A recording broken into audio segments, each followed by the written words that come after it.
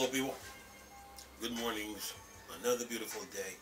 Yep, hope your five senses work, health and strength are good, or excellent. What?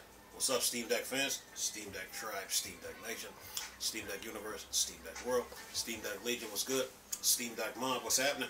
And the Steam Deck Squad, what's up? And to you Steam Deck nerds and geeks and freaks, what's up?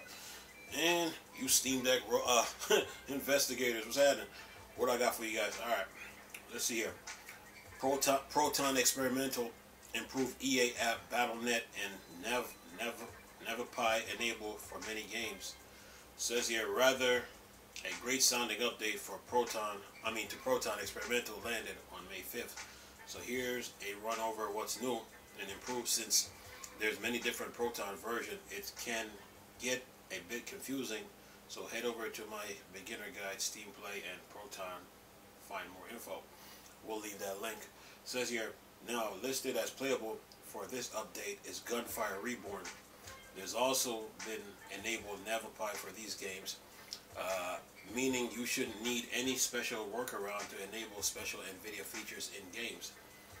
Chernobyl Blight Enhanced Edition, these are the games.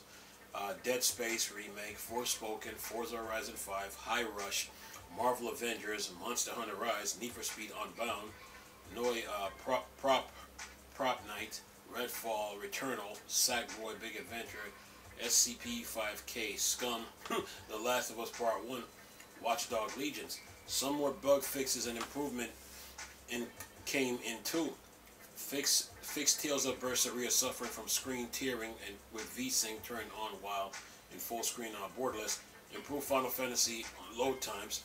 Fix a EA launcher crashing and remove previous workaround. Fix Red Dead Redemption 2 taking long time to exit with Alt F4. Fix BattleNet not starting. Fix cutscene freezing in Bloodstained Ritual of the Night. Fix multiple Unity title flickering on the Steam Deck when switching display windows. Fix Elder Scrolls Online wrongfully claiming not enough space. Fix Elder Scrolls launcher showing blank window.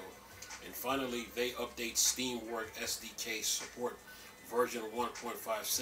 You can see the changelog here. I will leave the article plus both links. And that is the end of that. So you Steam Deck fans got another update to your Steam Deck, and I will always keep you posted on what's new with the Steam Deck. So yeah, have fun with these improvements and games, and enjoy the rest of your day. Nice talking to you people again. Chris, still a Star Wars and Star Trek thing. Dark side.